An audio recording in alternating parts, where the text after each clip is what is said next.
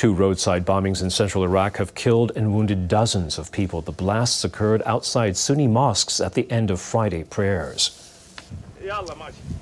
The first explosion went off in Baquba, about 60 kilometers northeast of the capital, Baghdad. Worshippers were leaving the mosque when the blast struck.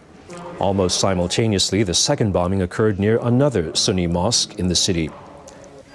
Security authorities say at least 31 people died, 47 others were wounded.